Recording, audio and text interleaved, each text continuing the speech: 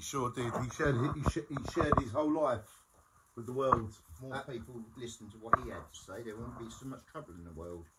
But I'll tell you what, there's a fact about today. On September the 8th, or is it the 9th today? It's about the 10th. Ladies and gentlemen, on September the 9th, That'd be 11th now. the year 1971, John Lennon released an album called Imagine. And I'm going to ask Uncle Dean about this album, Imagine. Because Mind if I take a cue? Yes, yeah. I'll take a cue. Okay, I'm going to show them that you love John Lennon. After Elvis, he's my favourite singer, John Lennon is. And then Roy Orbison, Billy Fury. I like guys what can sing when it comes to music. But rock and roll, I like it for the sound, the beat, rhythm. I like all sorts of music. I like techno music. I like rap music. I like gospel music. I just like music. It doesn't matter what it is. I like Bing Crosby, Dean Martin, crooners. So Uncle Dean, this video is called 49 years ago today, John Lennon's released the album Imagine. What facts can you tell us about the album Imagine? Because it was very near. Spector produced it. You're right. Klaus Forman, their friend from Germany, before they got big, he played bass on it. Right. He's still alive, Klaus Forman. No. Stuart Sutcliffe went with Astra, the artist, didn't she? Did Ringo or George play on the album? This is before Ringo was in the band. That's when it's Stuart Sutcliffe and Pete Best. I know, but I mean when John Lennon done Imagine, the album Imagine. Klaus Forman played bass. Yep. Phil Spector, the producer from the late 50s and 60s with all the girl groups. Yep. Wall of Sound, he called his music. He produced it. And, well, John Lennon's song Imagine was his message to the world, how it could be if you just stop for a while and think and imagine there's nothing above us, no God, no nothing, no religion, no possessions, no religion. Everybody's equal. It's a semi-communism, isn't it? Really. I think it's the ultimate song of all time. I think like Imagine is nearly the best song of all time. Lyrically, it is. Yeah, it's just such a great context, isn't it? Imagine. The best song of all time is Happy Birthday. It makes millions every second. Yeah. It's used so many times around the world. Happy birthday to you. Happy birthday.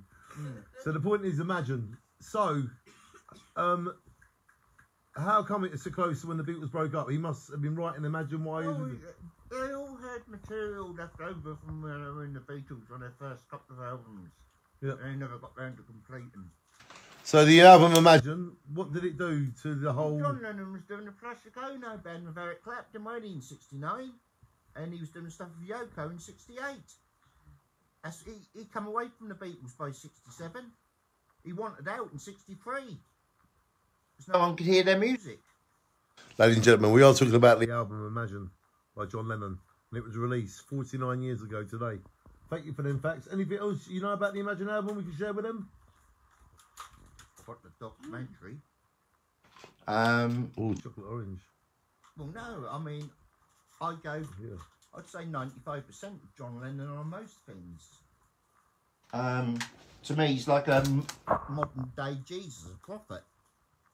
I mean, yes, please, thank you very much. Only a couple, two enough.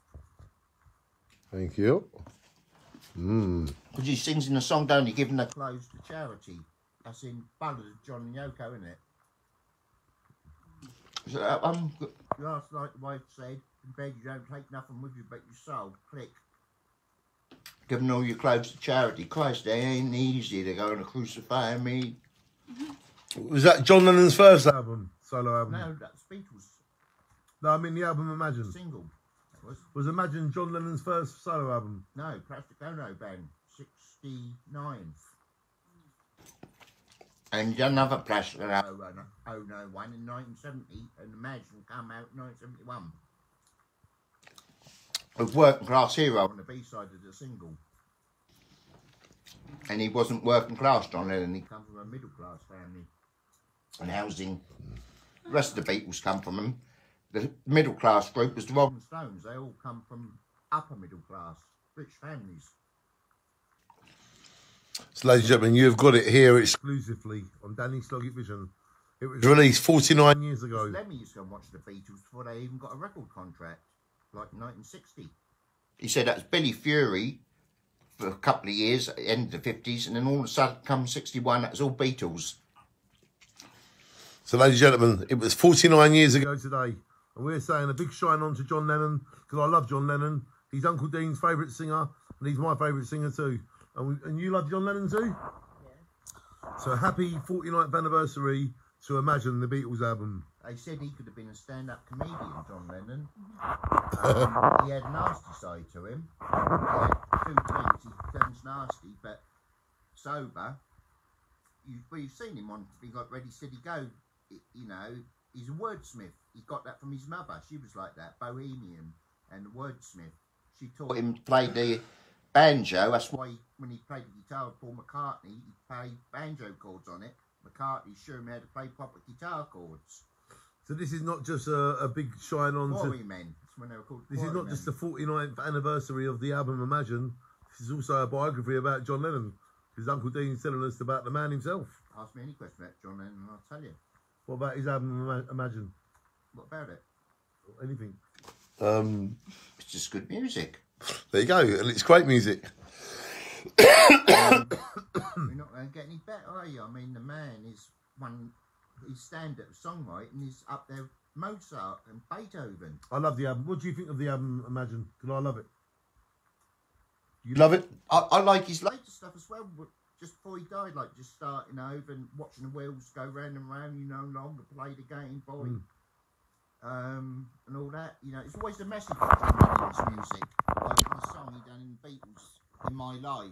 There are places I remember, people, some are dead, some are not. But of all these people and places, I loved you more. Uncle Dean, happy anniversary, happy 49th anniversary to John Lennon's Imagine. Thank you for that interview. Music and books and documentaries and things will be here long after we're gone. Elvis and the Beatles will be, well, they're in the history books. You see, they were phenomenon. They weren't just a little phase. They got bigger and bigger as they ceased to exist. Legends. And happy 49th anniversary to John Lennon's Imagine. Thank you for the interview, Uncle Dean. And shine on everybody. I hope you enjoyed the facts.